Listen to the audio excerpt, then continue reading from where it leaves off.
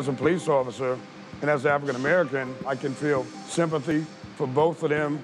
I can love both groups, but I wanted to basically show both sides. This is my big tribute to the Black Lives Matter movement. I did it in white. People say, why didn't you do it in black? No, I want to do it in white. I just thought that it would be easier to see it in white than in black. Being a police officer hasn't affected me. It's kept my head above the art world. I'm still more of a cop in many ways than I am an artist. I still kind of lean more towards police officers than I do artists.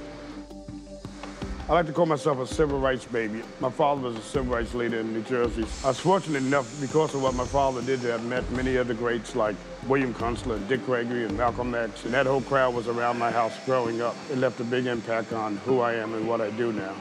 I was the first African-American composite sketch artist in the nation. I did composites all throughout the state of New Jersey. I wound up doing over 1,000 composites. Later on, I became a detective.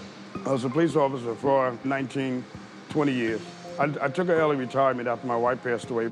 I knew I had to raise my kids. I already was teaching at art school. I already had a gallery, too, so it wasn't like I was taking a big chance.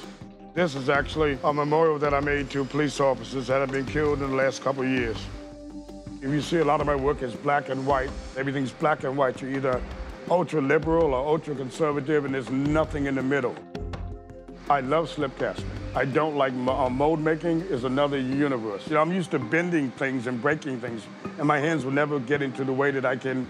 I'm not delicate. It's just too delicate for me and nerve-wracking. But slip casting, oh, I had this whole place. I could do it all day long and all night.